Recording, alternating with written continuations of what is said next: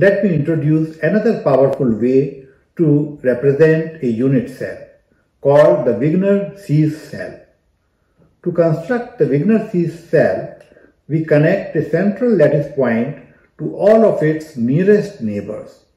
Then, for each connecting line, we draw a perpendicular bisector. The region of the space enclosed by these bisectors is the Wigner-Seitz cell. In simple terms, it is the set of all points that are closer to the chosen lattice point than to any other. This construction works in 2 or 3 dimensions, and the resulting shape always reflects the symmetry of the lattice. The Wigner-Seitz cell is a type of primitive cell, meaning it contains exactly one lattice point. In real space, it helps us visualize local environments around atoms. And in reciprocal space, the exact same construction defines the first Brillouin zone, making this concept a key stepping stone in crystallography and electronic structures. Each crystal has a distinct Wigner-Seitz cell shape that directly reflects its symmetry. In a simple cubic structure, the cell is itself a cube, the most symmetric and intuitive form.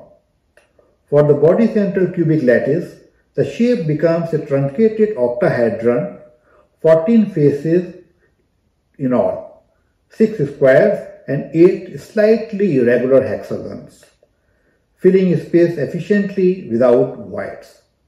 In the face central cubic lattice, the Wigner-Seitz cell transforms into a rhombic dodecahedron with 12 rhombic faces corresponding to its close-packed nature. The hexagonal close-packed system yields a hexagonal prism, showing its 6-fold symmetry. As we move to less symmetric systems like tetragonal, orthorhombic, monoclinic, and triclinic, the Wigner-Seitz cell deforms into progressively more irregular polyhedra.